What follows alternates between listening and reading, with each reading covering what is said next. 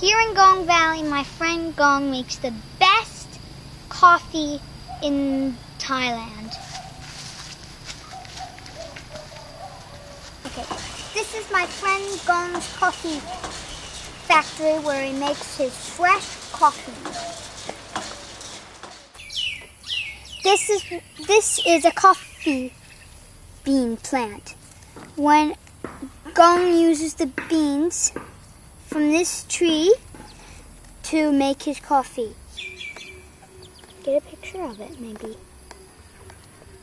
This is where he dries his coffee beans once he's picked them off the tree.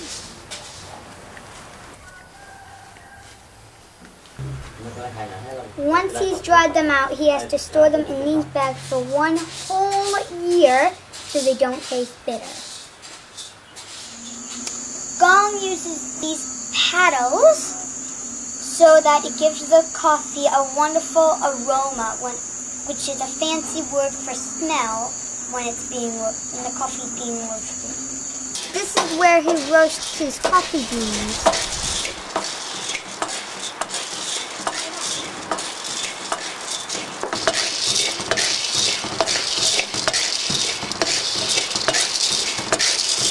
What you doing, Gong?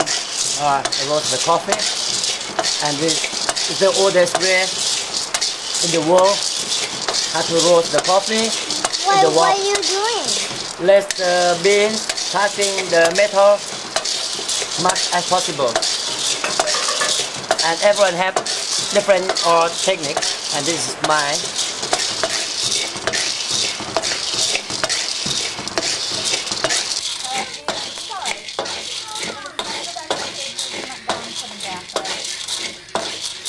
After he's roasted them, he needs to cool them down a little bit.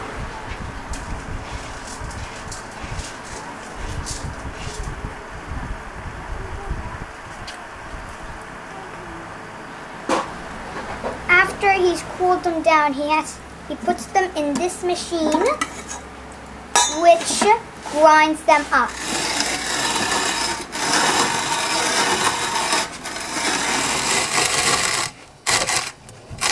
Wow, this is hard.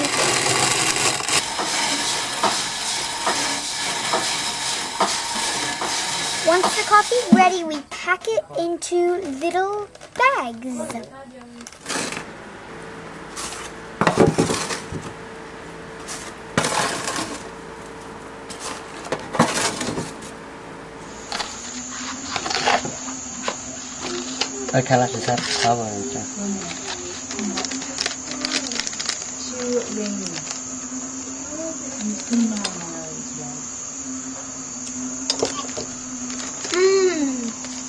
After the coffee's been ground, he packs them into bags, then puts a sticker on them so they know where it came from, and then they're ready for delivery.